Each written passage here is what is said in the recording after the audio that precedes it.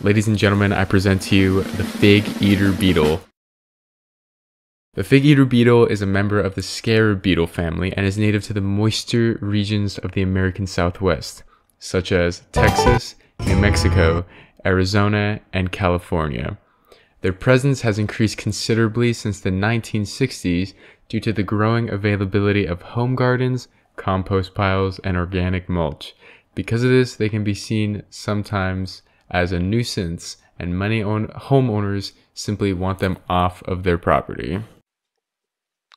After mating, beetle eggs are often laid in decaying matter or compost piles. This provides sustenance for the emerging larvae.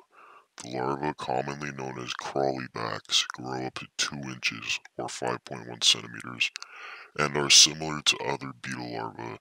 They are thick and white with a dark head. They have 6 small, ineffective legs that they use to move. Due to their inability to move, they flip themselves onto their backs and use their stiff dark hairs to propel themselves and gain traction. At rest, they curl into a firm C shape.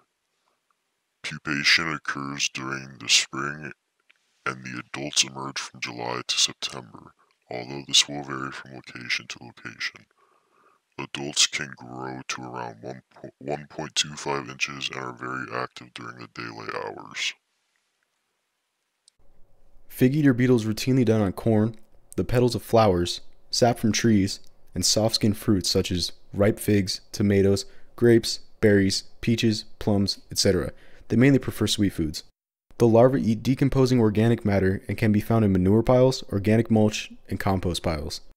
Although they can be sometimes considered pests due to their affinity for consuming and ruining people's gardens, they aren't as big as a threat as Japanese beetles or June beetles. Stay tuned, for next time we dive deep into the bombardier beetles.